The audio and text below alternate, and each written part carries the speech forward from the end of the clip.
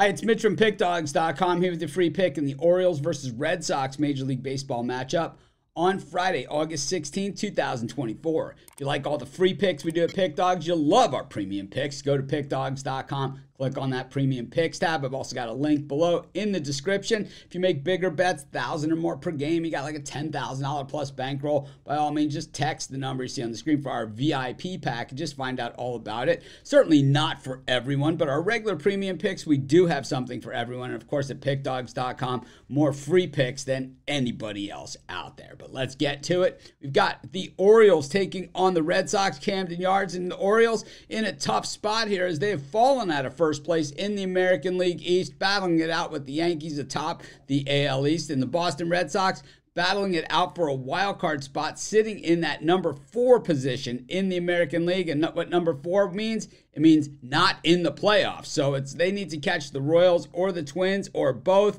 get into better position. They're certainly within striking distance, but the issue that the Red Sox have is that while they just sit a game behind the Royals, is that the Seattle Mariners are coming on strong right behind them. And while the Tampa Bay Rays are 5 behind them in the loss column, you can never really count those guys out either. But I think, for all intents and purposes, it's the Mariners, the Red Sox, the Royals, the Twins, and right now the Orioles, who are fighting it out actually with the Yankees on top of the American League East. Of course, very important to win that American League East as opposed to being a wild card team. Last year, the Orioles were a wild card team. They hosted a wild card round. They got swept out of town in their own building by the eventual World Series champion Texas Rangers. Boy, you avoid that first playoff round. You get into a longer series. You get into a normal type series. You have a lot better chance than that 3-game. You lose those first 2, and it's all over. This is a must-win for the Orioles as they send Corbin Burnes to the mound. Of course, he is the ace of the staff, one of the top pitchers in all of baseball.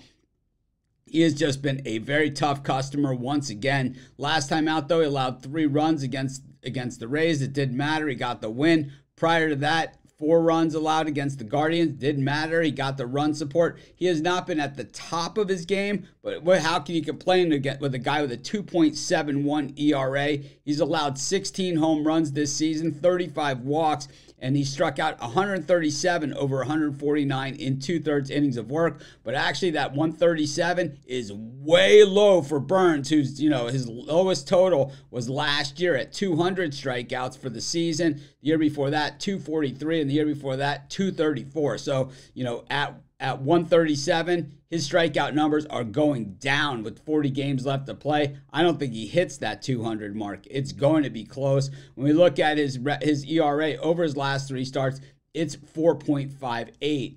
We look at the way these teams are hitting the baseball coming into this one. The Red Sox have been hitting the ball fairly well overall. I think that when you watch the games on TV, as opposed to just looking at the statistics, what you see from the Red Sox is super aggressive at the plate. And while you look overall for the season, 253 for the Orioles and 259 for the Red Sox. Over the last 10, 276 for the Orioles and 256 for the Red Sox. And over the last 5, 284 for the Orioles and 249 for the Red Sox. I find those numbers a little bit deceiving because I think the Red Sox, even though they haven't been hitting as high of an average, they certainly have been making solid contact. And I'll tell you what, they've been able to put those hits together in meaningful ways.